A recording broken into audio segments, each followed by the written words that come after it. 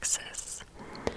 She always had this love for music. In fact, that's what people remember most about Brandi.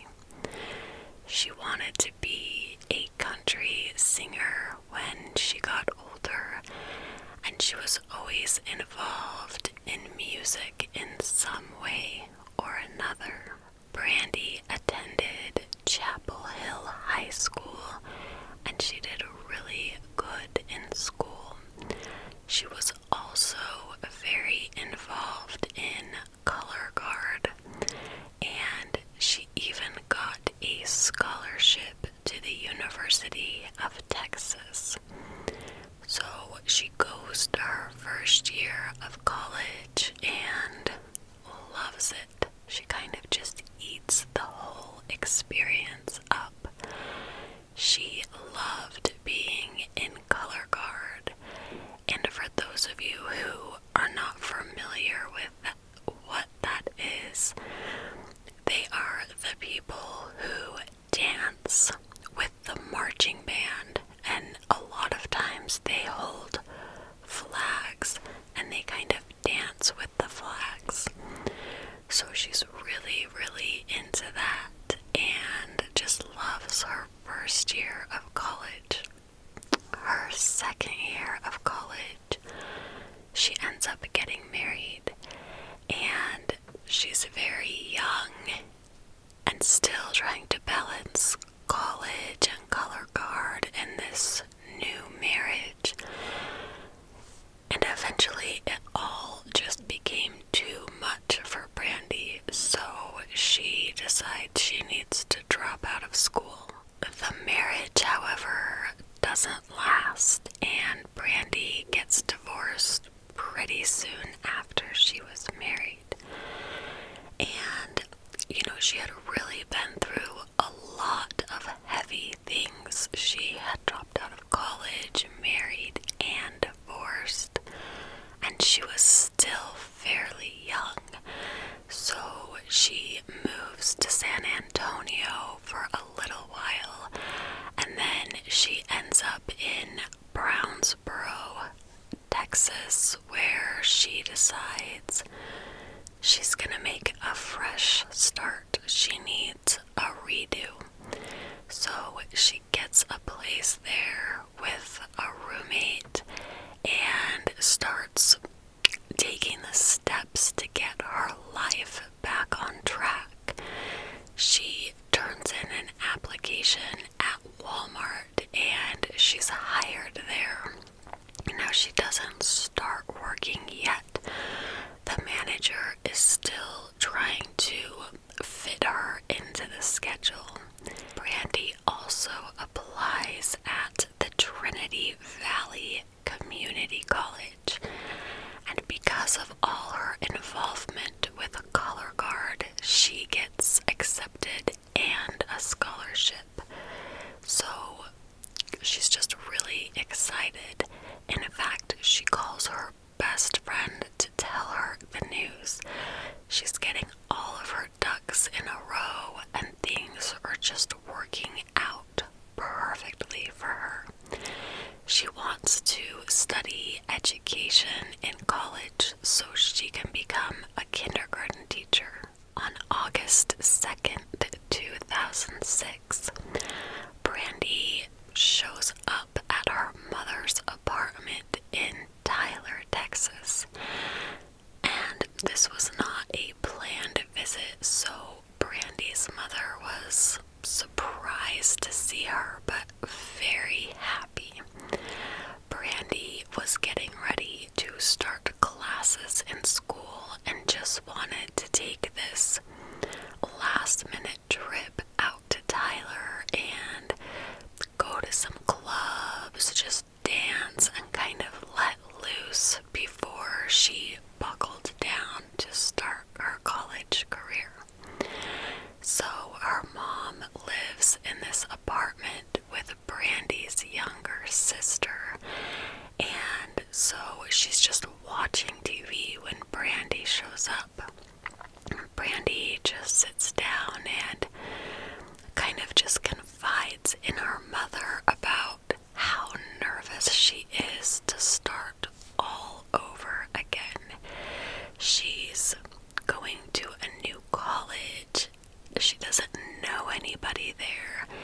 She'll be on their color guard team, and again, these will be all new people she's never met.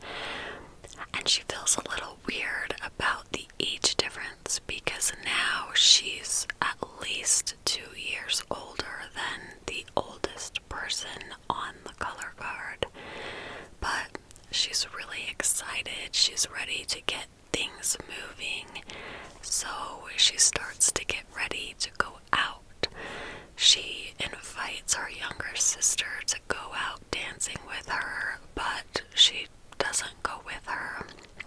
This is a Wednesday night, and so not a lot of her friends are up for like hitting the party scene and going to these clubs because it's the middle of the week.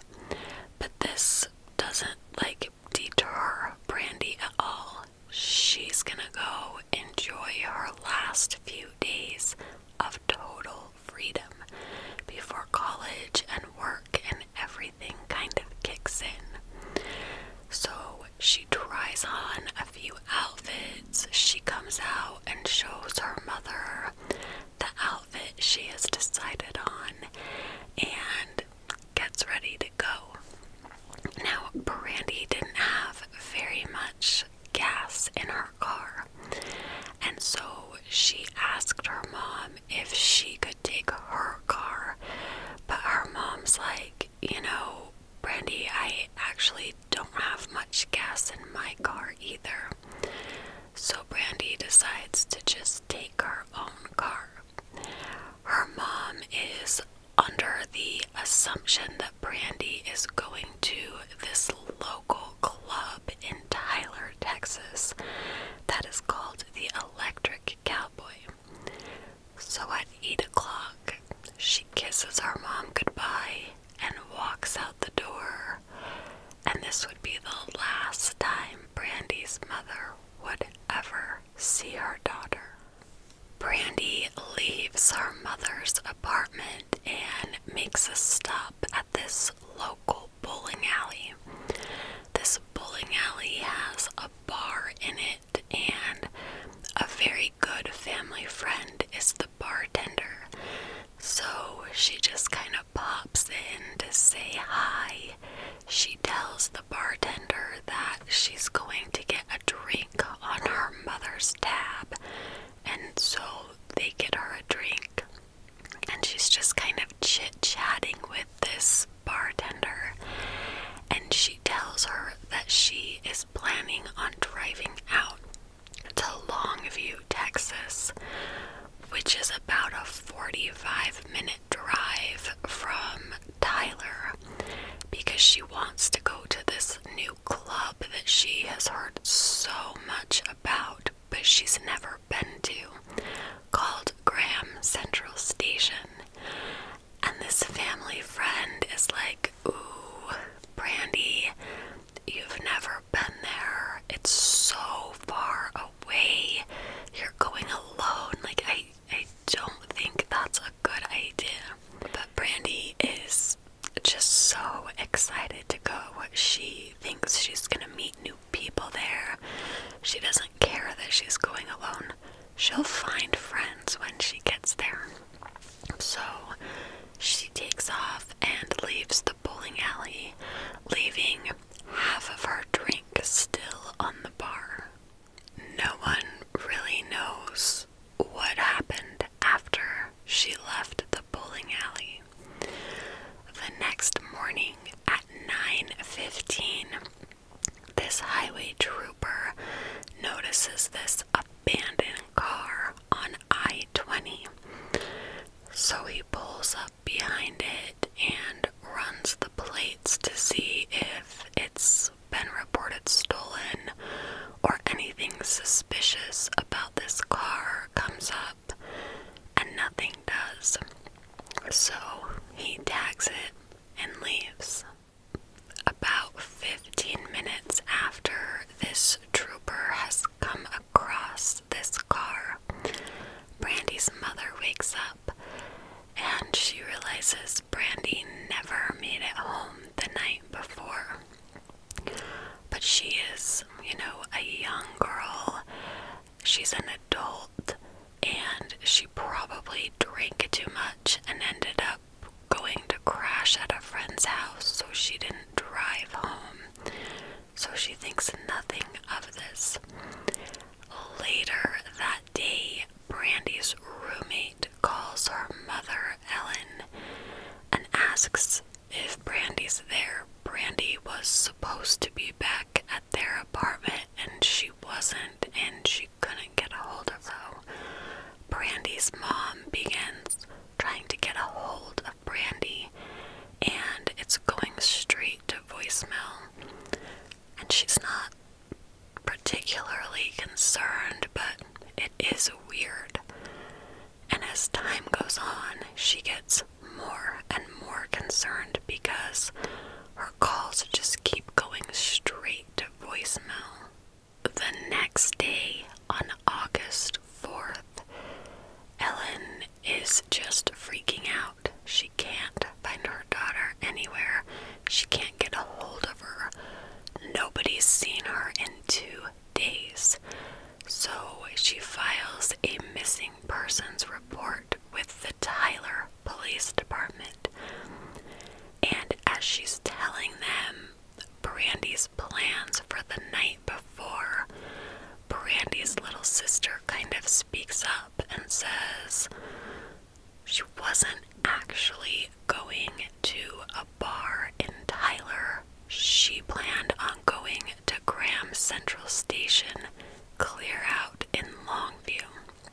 And her mother had thought she had been in town this whole time. So she files the police report, and then she drives out to Graham Central Station in Longview to see if she can see anything. So several members of Brandi's family and friends drive out to Graham Central Station. They're looking in the parking lot. They begin searching the ravine around this club to see if there's any signs of Brandi, but they find absolutely nothing. On August 5th, Brandi's mom calls the Tyler Police Department because she hasn't heard anything from them and she's terrified. And they tell her that Longview Police Department has taken over the case, and so she needs to now go and file a missing persons report in Longview. On August 6th, police get this tip from a motorist who says, "Look, I travel down I-20 every day to go to work and home, and there's this car that's just been abandoned on the side of the road for days. I feel like somebody should look into it." And the license plate was given, and police realize this car belongs to their missing person. So they go out to the scene, they search the car, and there's nothing immediately that sticks out to them as suspicious. There's no signs that a crime has been committed in the car or in the vicinity of the car. They take out canines and cadaver dogs to kind of search the area, but these dogs are not able to pick up any kind of scent of Brandi's. So one of the detectives on this case kind of explained why they may have not been able to pick up a scent. Either Brandi wasn't in her car when it was left on the side of the road, so she couldn't have got out and left a scent. But also, these dogs were not brought in till about 4 days after she had gone missing, so it's possible it had just been too long and her scent was kind of lost. It had rained, there were tons of cars driving down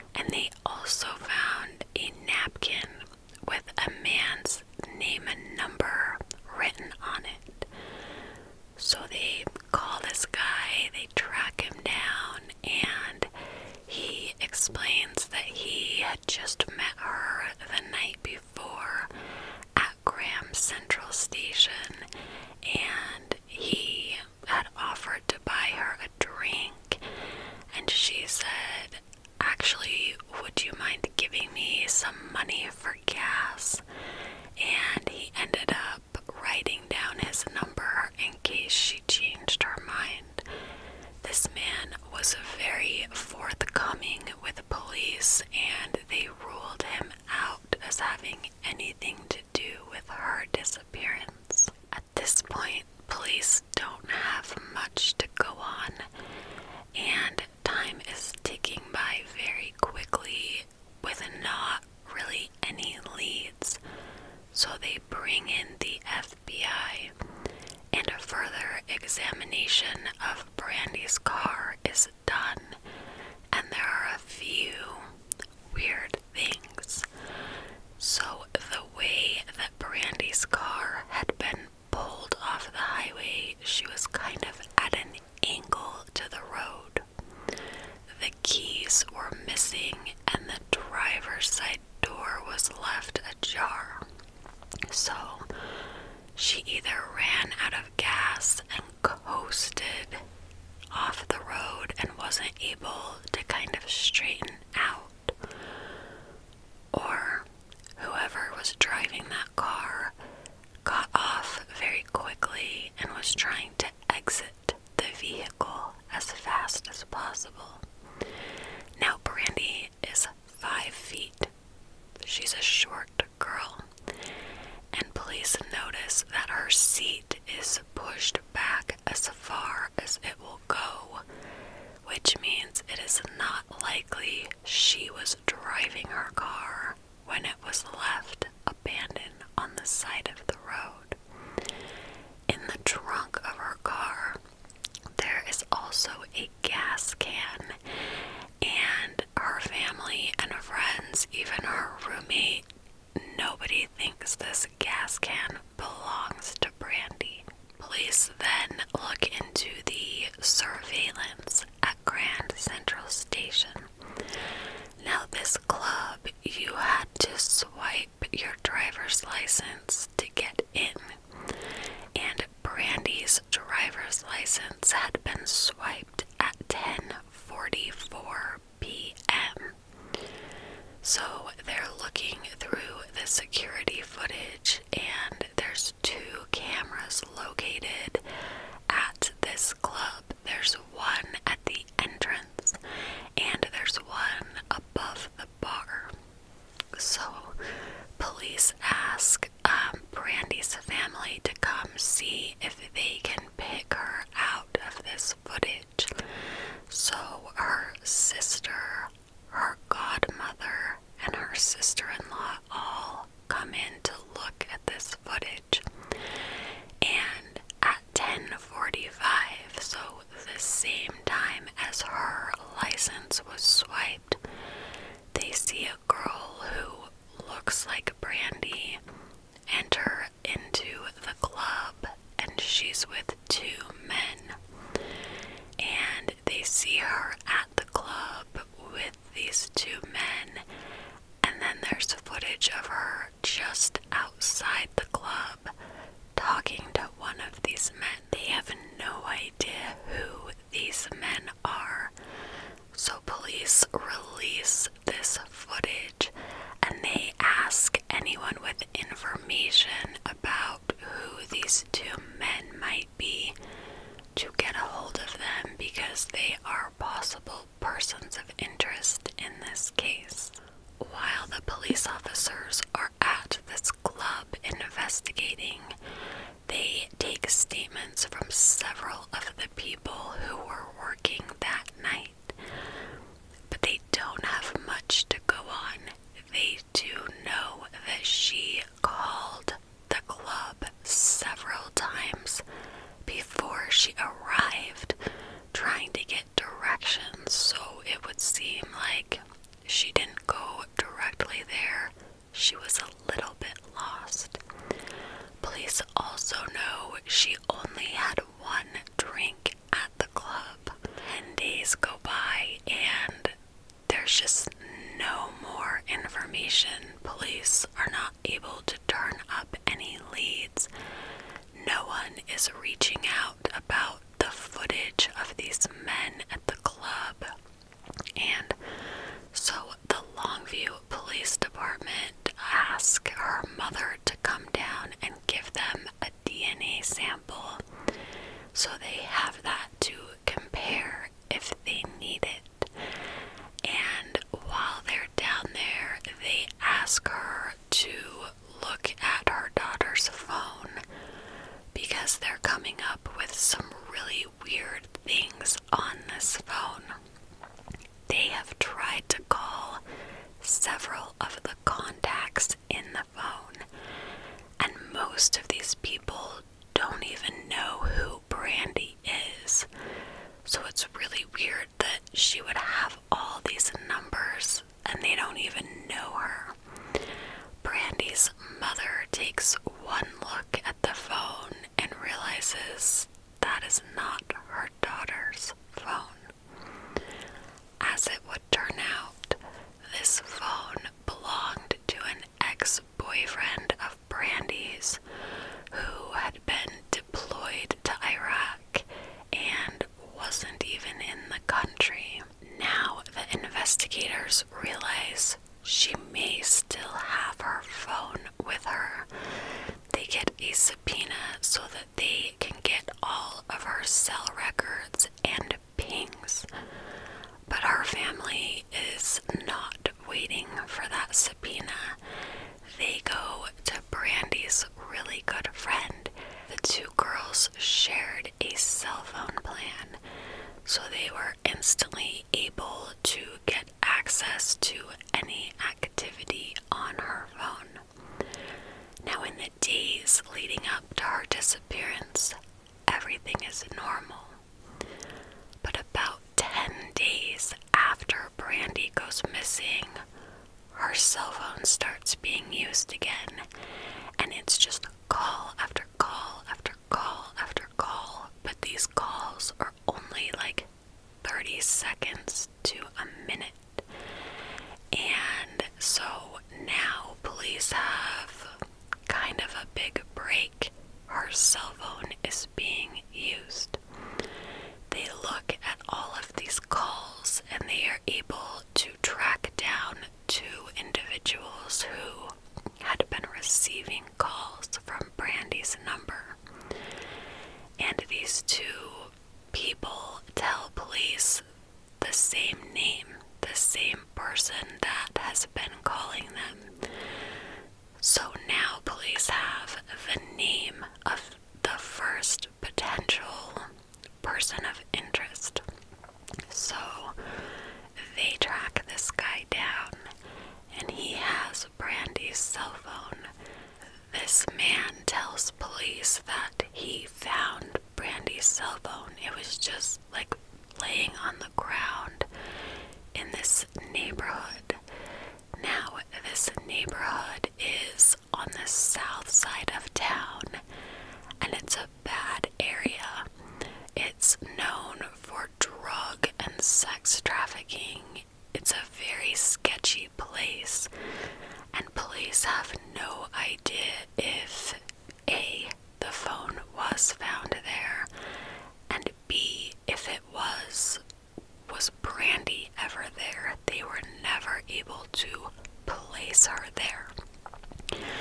Now this guy gives them like 3 different stories about where he found the phone and how he found the phone, and they're all pretty similar, but they're not the exact same story.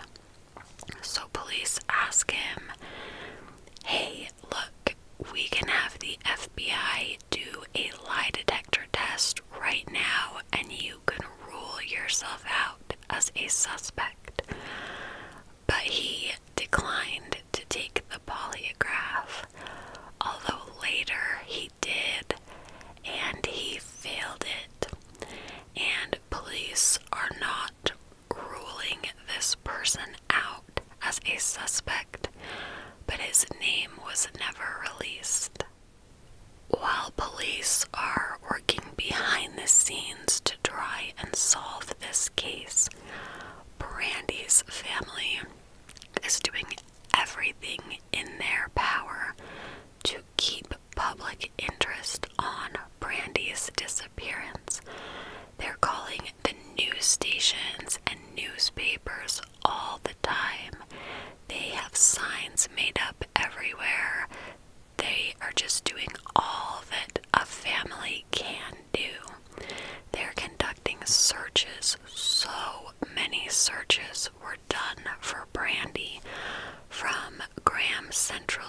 location to where her car was found, that whole area was covered, but nothing was ever really found.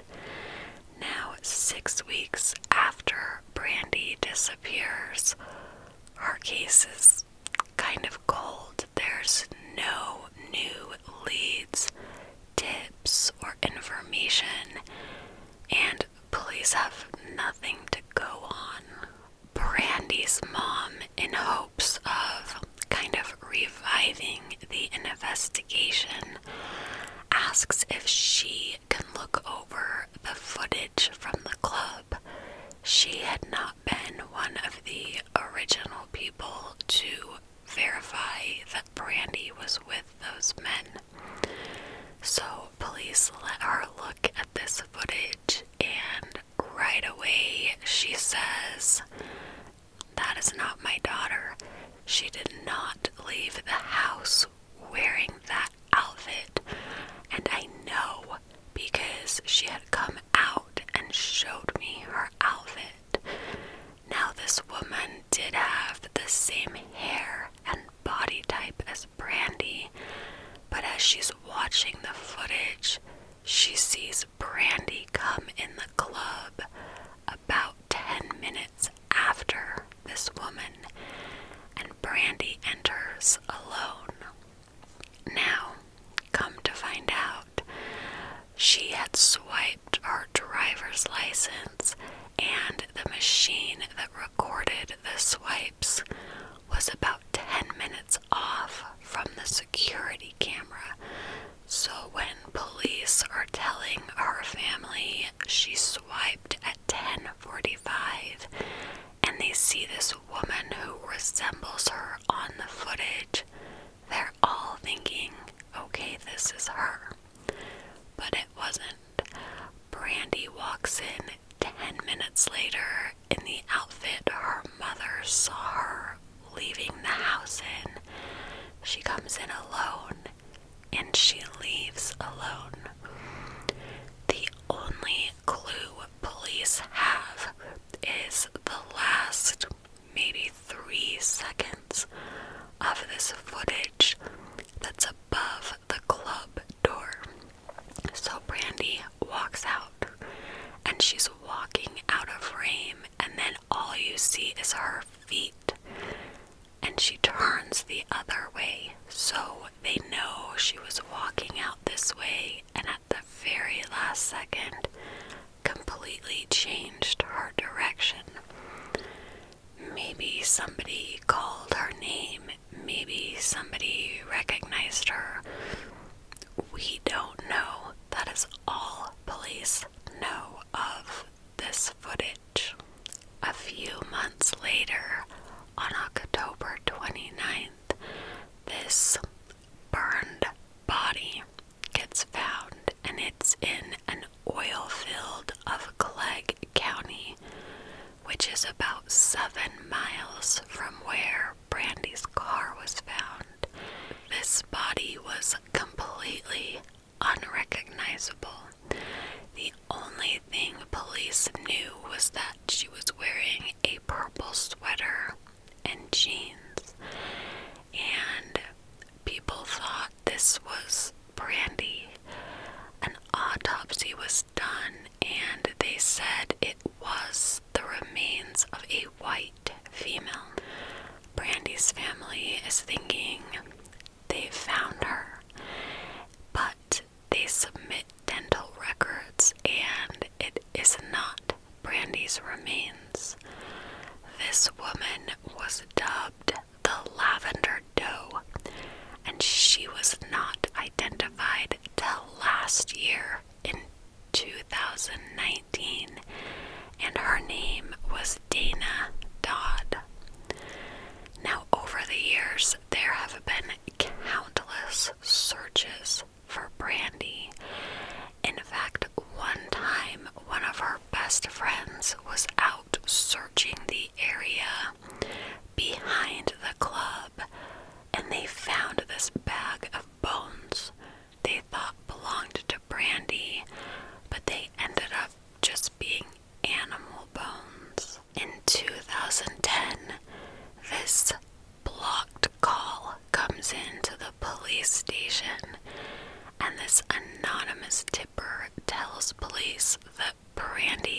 alive and living in Kansas City, Missouri. But the call was quickly dropped, and police had nothing to go on, no way to really follow this up. Now, there have been several theories that police have come up with. One of them involves Brandi just running out of gas on the side of the highway and leaving to try to walk to a gas station. She was really far from any gas stations, but maybe she took a ride with a trucker or someone and met with foul play. That doesn't really explain her seat being back all the way and a gas can being found in her trunk. So there are other people who believe she was a victim of like a carjacking and somehow met with foul play that way. The area she was found was not a great area. It was known for sex trafficking, so it's possible she was followed from the club, and when she ran out of gas, somebody picked her up and she was moved into a trafficking ring. There's not a lot of answers, but her body has never been found. This case is still open, and anyone with any information is urged to call Longview Police at 903-237-1110.